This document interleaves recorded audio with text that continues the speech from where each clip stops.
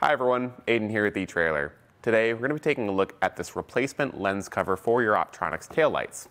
This is going to be a really simple installation process, so if yours is broken or lost and you want to replace it, it's a really straightforward install because you only need a flathead screwdriver.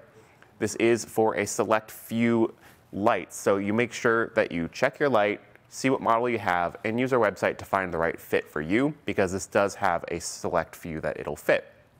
If you've got a different light, just find the right lens cover for it. Let's check it out. So this is going to be a direct replacement to your old one. Same acrylic construction, same red lens with the clear window on the bottom so we can see our license plate at night. And to get the old one removed, there's two tabs on the side, and that's what the flathead screwdriver is for.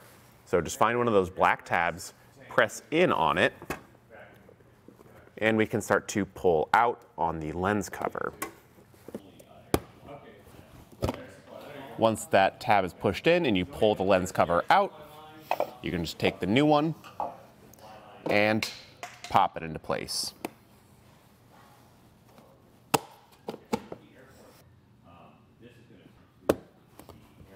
And that's all there is to it. Like I said, it's a really straightforward process and an easy part to replace.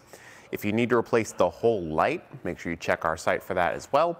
And just make sure you get the right lens cover for the correct light. Thanks for watching.